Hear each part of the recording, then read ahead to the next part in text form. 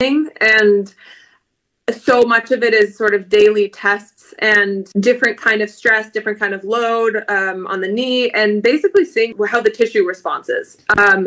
That is just a very day-by-day thing. So I know that I won't be racing in Andorra this weekend, and that's basically as far out as we can be sure at this point.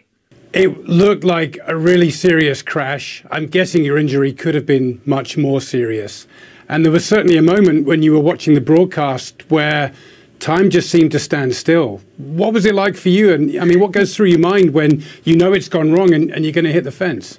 Before I actually fell, I kind of felt I felt immediately that something was off with my knee. It was sort of like immediate pain when I landed from the jump. I was actually trying to stop, but there's not really enough space in that section of the course to stop. So then I was also trying to avoid hitting the gate. And the way it just happened was like I hooked up and saw the fence coming. And I have not really had many crashes where I actually hit the fencing like at all, let alone that hard. So I felt like I was seeing this happen a split second before it actually did.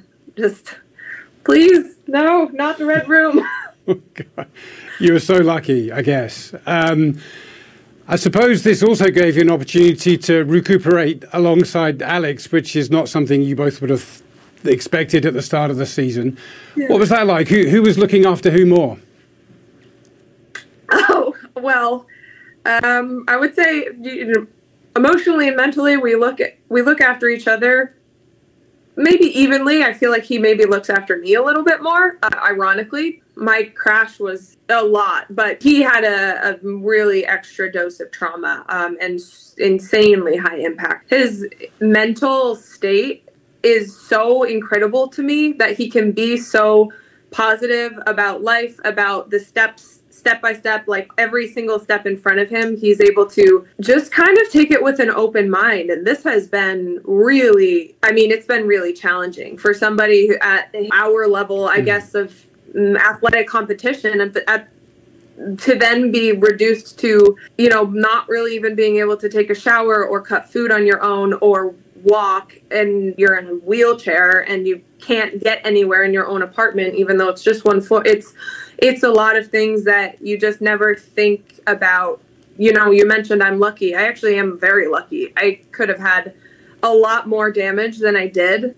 He is a pretty tough reminder of that. So you guys have been reminded of just how dangerous this sport is. You're young, you're successful, you're happy, you're in love. You've got nothing to prove to anybody. Have you not found yourself discussing with each other, maybe we just go off and do something else?